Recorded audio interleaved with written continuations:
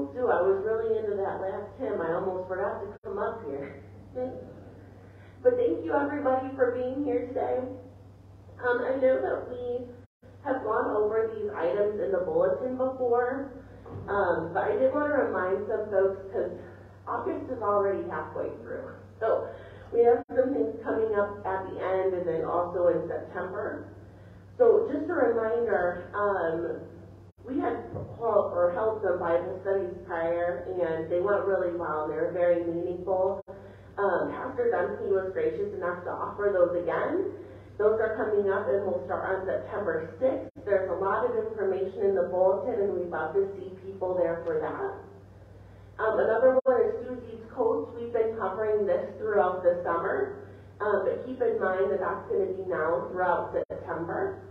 And then again, the worship and music committee has been moved.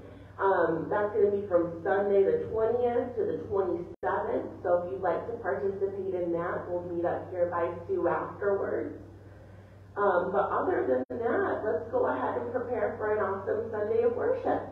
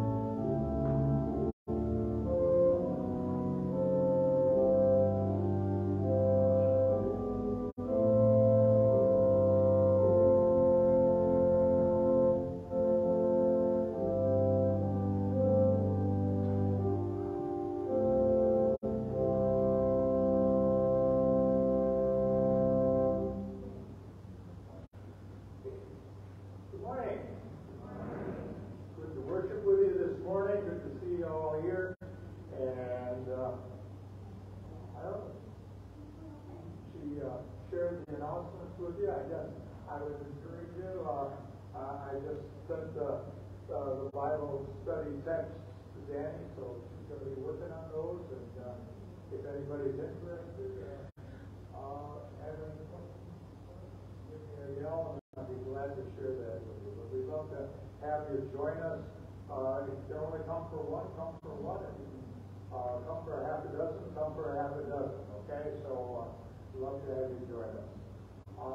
I don't know are there any other announcements. I hope you're having a marvelous weekend. And of course, we kind of put the top on it, the crown on it by worshiping together. And we do that because the Holy Spirit calls us together as the people of God. We worship in the name of the Father, and of the Son, and of the Holy Spirit. Amen. God of all mercy and consolation, come to the help of your people, turning us from our sin to live for you alone. Give us the power of your Holy Spirit, that we may confess our sin, receive your forgiveness, and grow into the fullness of Jesus Christ, our Savior and Lord. Amen. Let us confess our sin in the presence of God and of one another.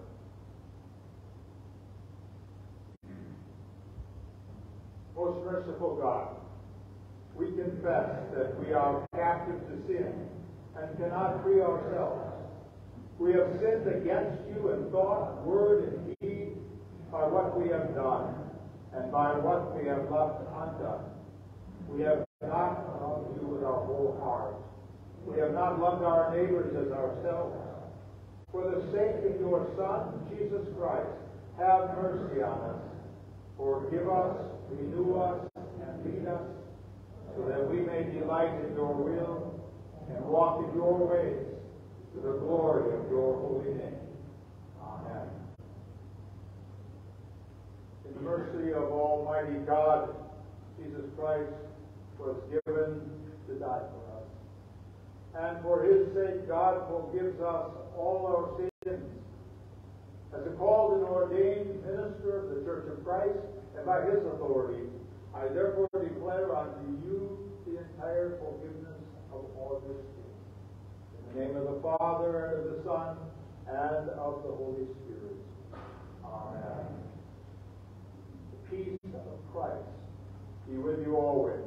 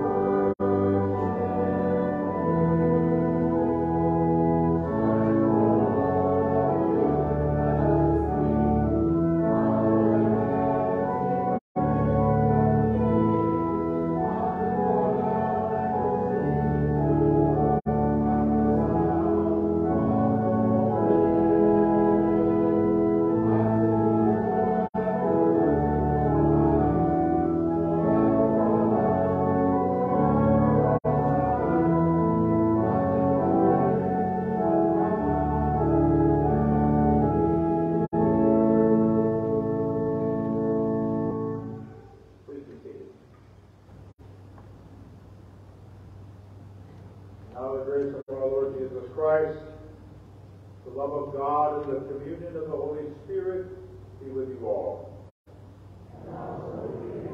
In peace, let us pray to the Lord. For the peace from above, and for our salvation, let us pray to the Lord. For the peace of the whole world, for the well-being of the Church of God, and for the unity of all, let us pray to the Lord. For this holy house, for all who offer here their worship and praise, let us pray to the Lord.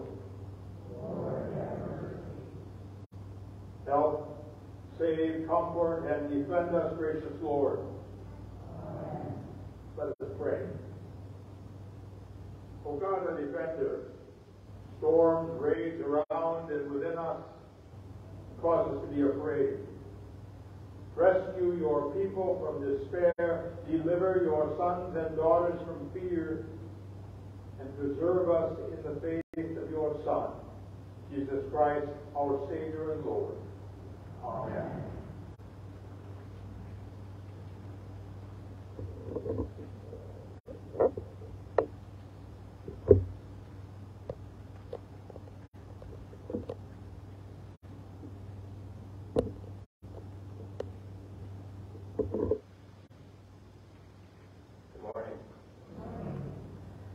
The first reading is taken from 1 Kings chapter 19, beginning with the 9th verse. On Mount Horeb, where God had appeared to Moses with typical signs of God's presence, earthquake, wind, and fire, Elijah now experienced God in sheer silence. God assured Elijah that he is not the only faithful believer. 7,000 Israelites are still loyal. God instructed Elijah to anoint 2 men as kings, and to anoint Elijah as his own successor. At Horeb, the mount of God, Elijah came to a cave and spent the night there. Then the word of the Lord came to him, saying, "What are you doing here, Elijah?" He answered, "I have been very zealous for the Lord, the God of hosts, for the Israelites have forsaken your covenant, thrown down your altars, and killed your prophets with the sword. I alone am left, and they are seeking my life to take it away." He said, "Go out and stand on the mountain before the Lord, for the Lord is about to pass by." Now there was a great wind, so strong that it was splitting mountains and breaking rocks in pieces before the Lord. But the Lord was not in the wind. And after the wind, an earthquake, but the Lord was not in the earthquake. And after the earthquake, a fire, but the Lord was not in the fire. And after the fire, a sound of sheer silence. When Elijah heard it, he wrapped his face in his mantle and went out and stood at the entrance of the cave. Then there came a voice to him that said, "What are you doing here, Elijah?" He answered, "I have been very zealous for the Lord, the God of hosts, for the Israelites have forsaken your covenant, thrown down your altars, and killed your prophets with the sword. I alone am left, and they are seeking my life to take it away." Then the Lord said to him, "Go, return on your way to the wilderness of Damascus. When you arrive, you shall anoint Hazael as king over Aram. Also you shall anoint Jehu, son of Nimshi, as king over Israel. And you shall anoint Elisha, son of Shaphat of Abel-Maholah, as a prophet in your place. Whoever escapes from the sword of Hazael, Jehu shall kill. And whoever escapes from the sword of Jehu, Elisha shall kill. Yet I will leave 7,000 in Israel, all the knees that have not bowed to Baal, and every mouth that has not kissed him." The word of the Lord. We will read responsively from Psalm 85, beginning with the 8th verse. I will listen to what the Lord God is saying, for you speak peace to your faithful people, and to those who turn their hearts to you.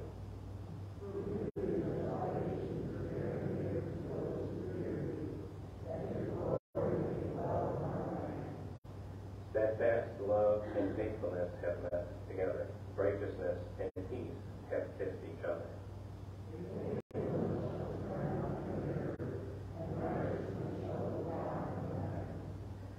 Lord will indeed grant prosperity, and our land will yield its increase.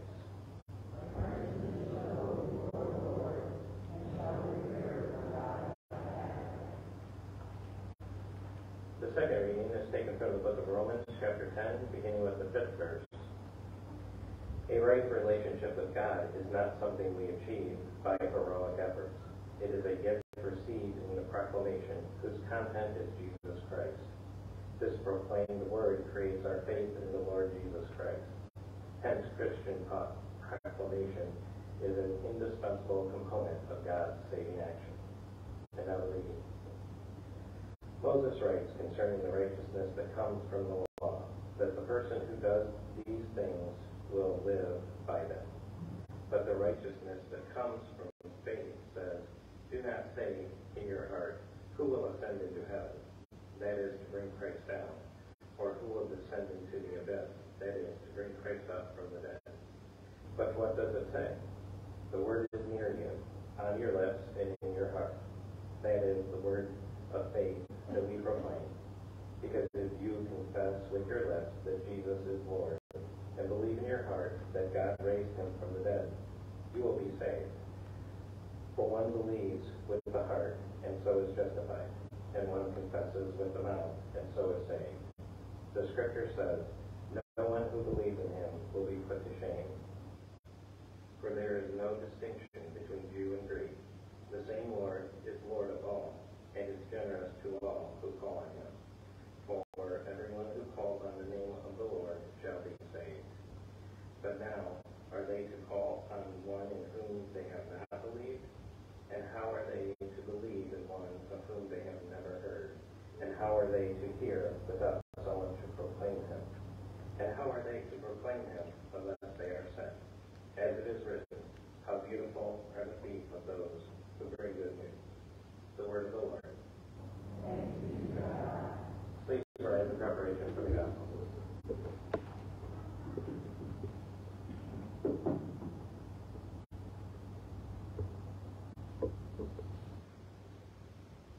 Hallelujah.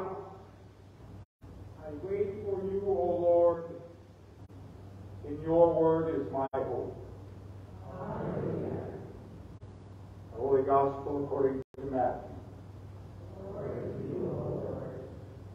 In Matthew's Gospel, evangelists typically portray Jesus' disciples as people of little faith, who fail despite their best intentions. In this story, Matthew shows how Jesus comes to the disciples when they are in trouble and sustains them in their time of fear and doubt. Here's the reading. Jesus made the disciples get into the boat and go ahead to the other side of the Sea of Galilee, while he dismissed the crowds. And after he had dismissed the crowds, he went up the mountain by himself and prayed. And when evening came, he was there alone. But by this time the boat, battered by the waves, was far from the land, for the wind was against them. And early in the morning he came walking toward them on the sea. But when the disciples saw him walking on the sea, they were terrified, saying, "It's a ghost!" And they cried out in fear. But immediately Jesus spoke to them and said, "Take heart. It is I. Do not be afraid." Peter answered him, "Lord, if it is you, command me to come to you on the water." He said, "Come." So Peter got out of the boat, started walking on the water, and came towards Jesus. But when he noticed the strong wind, he became frightened, and beginning to sink, he cried out, "Lord, save me!" And Jesus immediately reached out his hand and caught him, saying to him, "You of little faith, why did you doubt?" And when they got into the boat, the wind ceased. And those in the boat worshipped him, saying, "Truly you are the Son of God." Gospel of the Lord. Praise to you, Lord. Please be seated.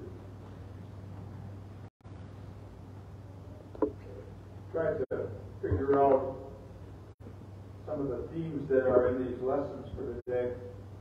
And I came upon one that I think is really significant for you and me. But to get at it, I picked another short text from the Epistle of James that I think summarizes it very well. He writes, "Come now, you who say, tomorrow, today or tomorrow, we will go to such and such a town and spend a year there doing business and making money. Yet you do not even know what tomorrow will bring. What is your life? For you are a mist that appears for a little while and then vanishes. Instead, you ought to say, if the Lord wishes, we will live and do this or that. As it is, you boast in your arrogance. All such boasting is evil. Anyone then who knows the right thing to do and fails to do it commits sin." That's the end of the text. Have you ever heard of the pastor who was out painting his fence one day? And he was meditating on this passage from the book of James and on the fact that life is so brief.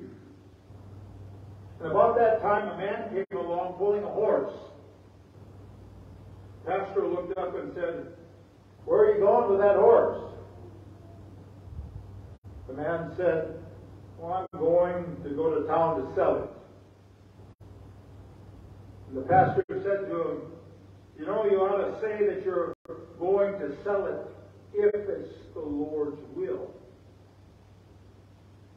And the man said, "The Lord's will's got nothing to do with it. I raised this horse, and I'm going to sell it." The pastor said, "I'm telling you that life is short. You ought to say, if it be the Lord's will." And the man said, "Look, I raised this horse to sell. I've got an appointment with a potential buyer, and the Lord's will doesn't have anything to do with it." And with that, he walked off, dragging the horse. Well, the pastor kept on painting the fence.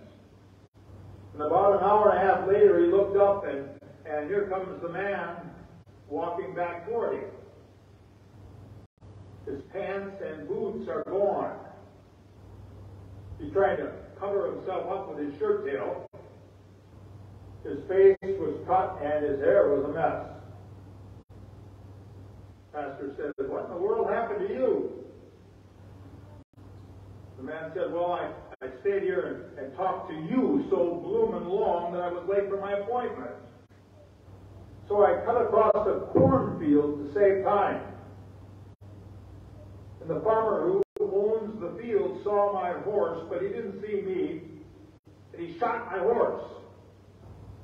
And the horse fell on me, kicked me in the eye, and I couldn't get up from under him without pulling off my boots and breeches. I got up, and the farmer started shooting at me. Getting away, I caught myself in a barbed wire fence. That's what happened to me." The pastor said, "Well, where are you going now?" And the man said, "Well, I'm going home, if it be the Lord's will." In this little epistle lesson that I read, James tells us to be careful.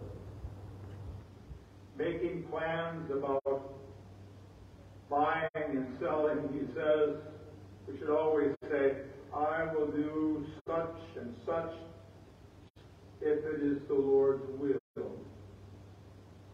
What's he mean by that? Well, for one thing, he is affirming the uncertainty of life. Your plans are made. You're getting ready for a trip. And then all of a sudden you trip and fall. Bones are shattered, there's surgery, and all the plans, maybe even life itself, are changed.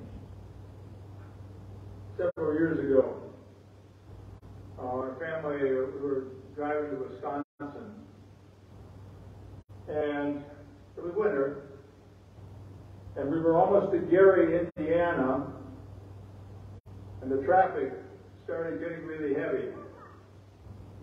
All of a sudden, we hit a patch of ice. We had one of those big conversion vans in those days, and it went into a skid. We spun completely around on our side of the turnpike, and then we headed toward the median strip. Well, you know how that is between those two sides.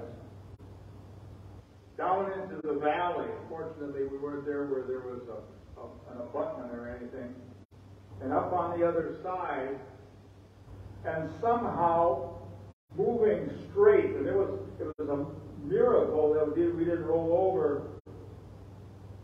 And then onto the other turnpike lane, where once again we spun around. Right in front of the coming traffic. We came to rest on the berm, facing in the wrong direction. And Indiana Turnpike construction truck went past and he just looked at us. We were sitting there weak-kneed, crying, because we came pretty close to dying and killing a whole bunch of other people. Someone up there must have been looking for us, looking after us. Because who could have predicted such a thing? Are things like that providence or merely coincidence? I suspect that there's one thing in life that you and I, on which we can all agree,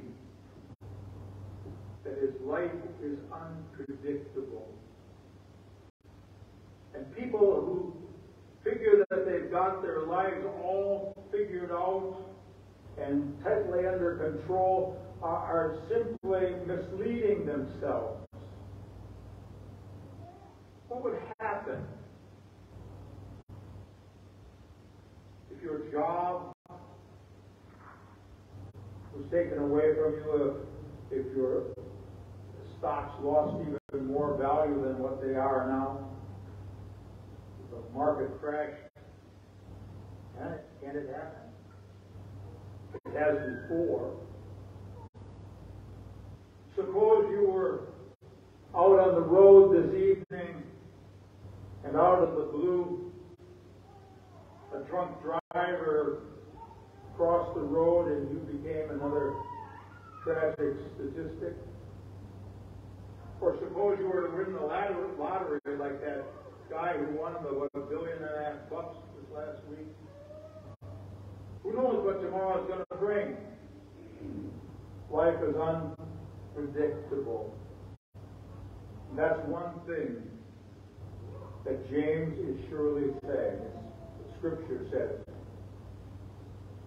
And another is that ultimately, and we question this sometimes, but ultimately God is in control of His creation. I don't think any of us would argue with that, really. We might argue a bit about how much control God chooses to exercise in our lives. But we know that there are Christians who believe that everything happens as a direct result of God's will. And there are others who are equally sincere. to believe that God has created a lawful world and that everything happens according to his lawful creation. That he may, under certain circumstances, remarkable circumstances, intervene, but most things just simply happen according to God's laws. Now, which of those is right? You can say. Obviously, we're not God. We do know, though, that however God chooses to act, his way is best. According to an ancient legend, a certain small village sought to strike a bargain with God. They had been experiencing many years of poor harvests. They thought they could improve on God's way of doing things. And so they asked God for permission to plan the weather for next year's harvest. God agreed. Whenever they asked for rain, God sent rain. Whenever they asked for sun, God sent sun. That year the corn and the wheat were higher and thicker than ever before. When the harvest came, though, the farmers discovered that the tall corn had no ears, and the thick wheat had no heads of grain. They complained bitterly to God. God replied, "What? Come on, guys. When you asked for rain, I gave it to you. When you asked for sunshine, I gave it to you. You never asked, though, for the harsh north winds. Because without the winds, there's no pollination. And with no pollination, there's no crop. We may not understand God's ways, but we know his heart. That's what he showed us in Jesus. We learn that God is for us. We know that he can be trusted. And in our hearts, we know his way is best. I know that sometimes it's difficult for our faith to affirm that fact. Some of us have had difficult blows in our lives. We're like the farmer who had a fine ewe, which gave birth to 2 lambs. And when one lamb died, he remarked, "Well, guess I'd rather have one fat lamb than 2 skinny ones." Still later, the other lamb died. And he reflected, "Well, I guess that's all for the best. Now the ewe won't have to be bothered by it." And a week later, when the ewe died, the farmer was still philosophical. "Well, it's all for the best," he said, "but I'll be darned if I can figure out why." We can sympathize with that.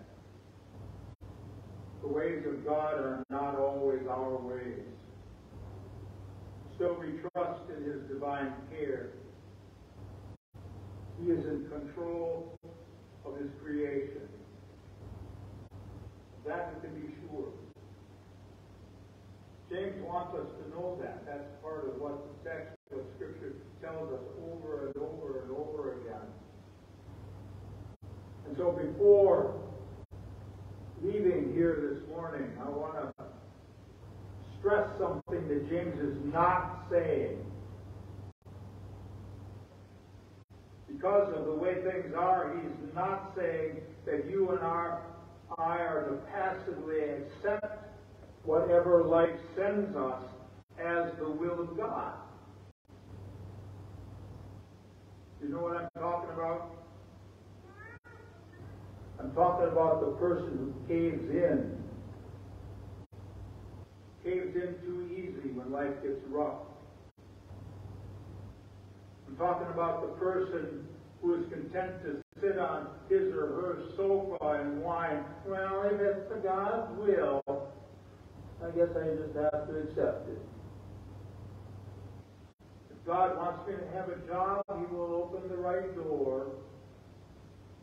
All I have to do is sit and wait for Him. You know, the Christian faith a lot of times has been given a bad name by people who excuse their timidity, excuse their irresponsibility, and their outright laziness by blaming everything on God's will. I'll tell you, they didn't get that faith from Jesus. Jesus' faith was an active faith. It was not only about asking, but seeking and knocking. That's what He was showing us in His own life. He praised the widow who persisted until she got what she needed. He praised others who were doers, who were risk takers, movers and shakers, we might call them today. The man with 5 talents, who did something with his talents and was praised, while the one who hid his talent in the ground was condemned. Even the dishonest steward was cast in a good light because he took charge of his own situation. There is no foundation in all of the Gospels or any of the epistles for the whiny kind of passiveness that excuses every situation as God's will. Put it another way, there are times when a Christian needs to know how to fight.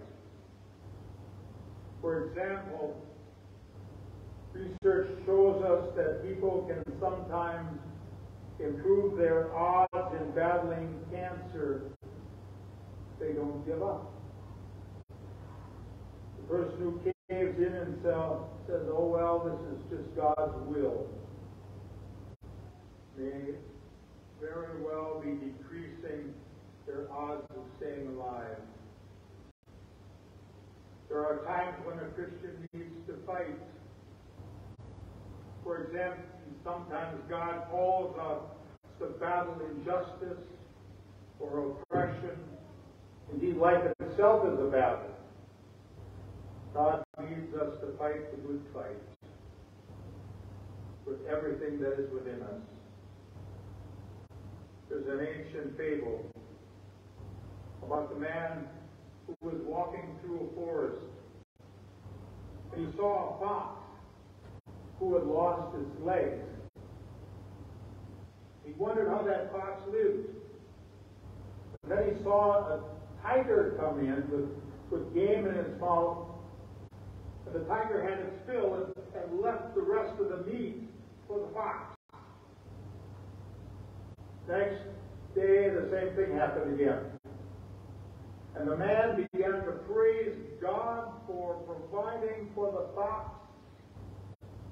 and said to himself, I too shall just rest in a corner with full trust in the Lord, and He will provide me with all I need. He did this for many days, but nothing happened. Nothing at all. He almost starved. He was near death's door when he heard a voice say, O you who are in the path of error, open your eyes to the truth. Follow the example of the tiger and stop imitating the disabled fox. It's good advice for us. And there's a lot of honest truth in that. We are not to depend on God for matters that we can handle ourselves. We know life is unpredictable. With our little brains, we can't hope to figure it out. In everything we do, it would be wise to acknowledge that the future really lies beyond our control. But we also know that God is ultimately in control. And we know that He can be trusted. We know that in all things He works the good of those who love Him. I think I read that in the Bible. And finally, we know that there are areas of life that are our responsibility. We are to give our best. Give our best in everything that we do. Trusting that God will supply what we may be lacking. James says that we ought to say, if the Lord wills, we shall live, and we shall do this or that, and that's true. Tomorrow is in God's hands. But much of this world He has entrusted to us. In the name of the Father, and of the Son, and of the Holy Spirit. Amen.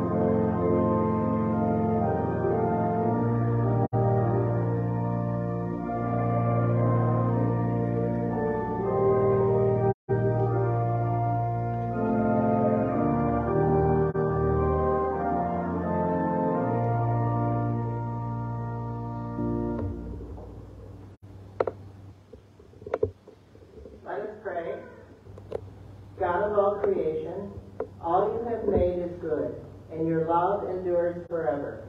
You bring forth bread from the earth and fruit from the vine. Nourish us with these gifts, that what we might be for the world, signs of your gracious presence in Jesus Christ, our Savior and Lord. Amen. We continue with the Apostles' Creed. I believe in God, the Father Almighty, creator of heaven and earth. I believe in Jesus Christ, God's only Son, our Lord, who was conceived by the Holy Spirit, born of the Virgin Mary, suffered under Pontius Pilate, was crucified, died, and was buried. He descended to the dead. On the third day he rose again. He ascended into heaven. He is seated at the right hand of the Father, and he will come to judge the living and the dead. I believe in the Holy Spirit, the Holy Catholic Church, the communion of saints, the forgiveness of sins, the resurrection of the body, and the life everlasting. Amen. You may be seated.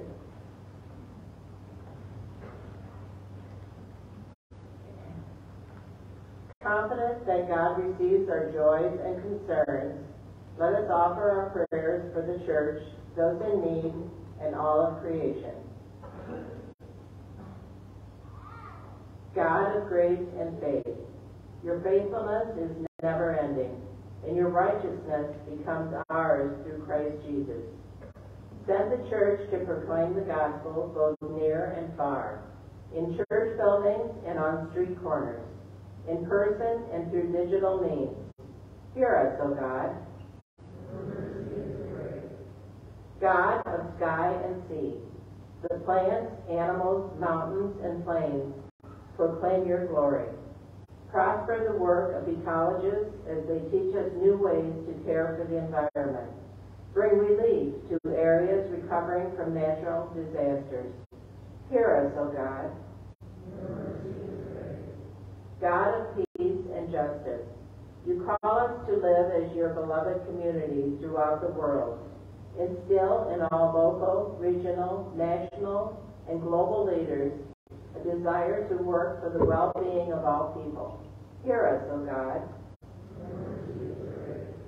God of care and compassion, you bring assurance when we are afraid. Bring calm to any who are anxious or fearful. Bless the work of therapists, nurses, and other healthcare providers. Comfort all who grieve and soothe any who are sick. Hear us, O God. God of wonder, you accompany us in both joys and sorrows.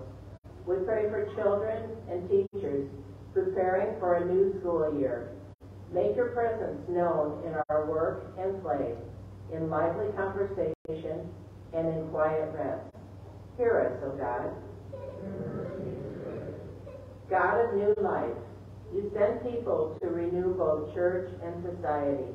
We give you thanks for their lives of faithful service as examples of following your call. Hear us, O God. Into your hands, O God, we commend all for whom we pray, in the name of the one who reconciled all creation to himself, Jesus Christ, our Savior. Amen.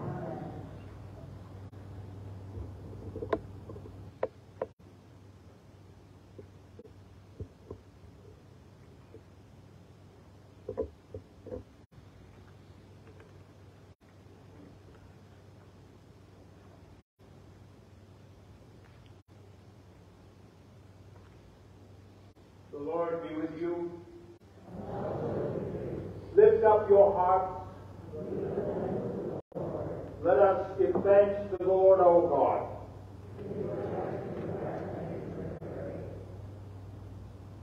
It is indeed right, our duty and our joy, that we should at all times and in all places give thanks and praise to you, Almighty and merciful God, through our Savior Jesus Christ, who on this day overcame death and the grave, and by his glorious resurrection opened to us the way of everlasting life. And so with all the choirs of angels, with the church on earth, the hosts of heaven, we praise your name and join their unending hymn.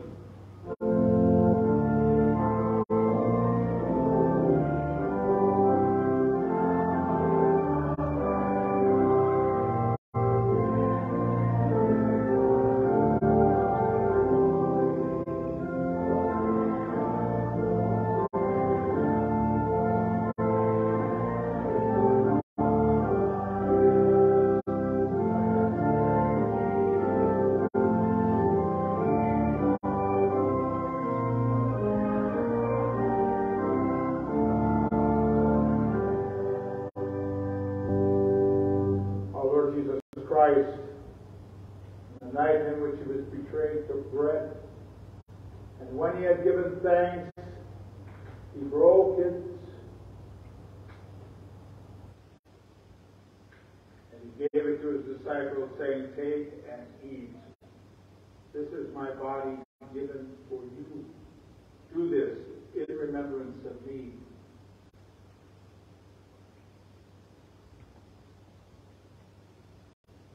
And after the same manner also he took the cup when he had supped. When he had given thanks, he gave it to them, saying, "All of you drink of it. This cup is the New Testament in my blood, shed for you and for many for the forgiveness of sins. Do this as often as you drink it in remembrance of me." Gathered into one by the Holy Spirit, let us pray as Jesus taught us. Our Father, who art in heaven, hallowed be thy name. Thy kingdom come, thy will be done on earth as it is in heaven. Give us this day our daily bread, and forgive us our trespasses, as we forgive those who trespass against us. And lead us not into temptation, but deliver us from evil. For thine is the kingdom, the power, and the glory, forever and ever. Amen. Come to the banquet, for all is now ready. And now we would invite those who have the elements at their seats to commune. First, the body of Christ given for you.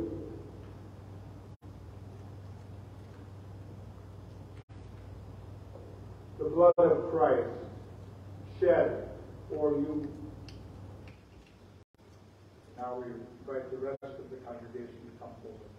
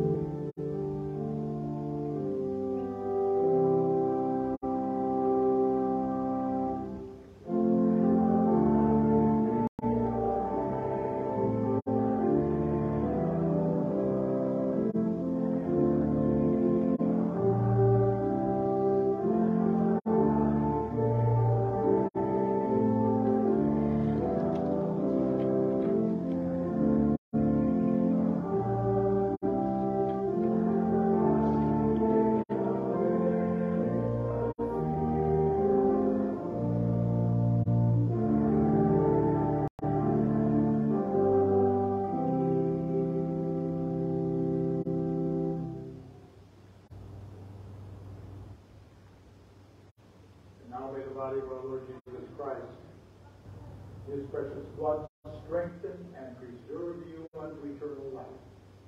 Amen. Let us pray.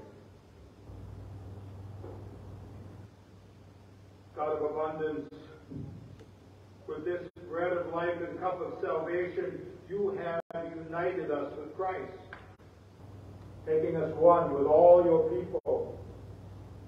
Now send us forth in the power of your Spirit, that we may proclaim your redeeming love to the world, and continue forever in the risen life of Jesus Christ our Lord. Amen. God blesses us and sends us in mission to the world. May our God, the Father, the Son, and the Holy Spirit bless you now and forever. Amen.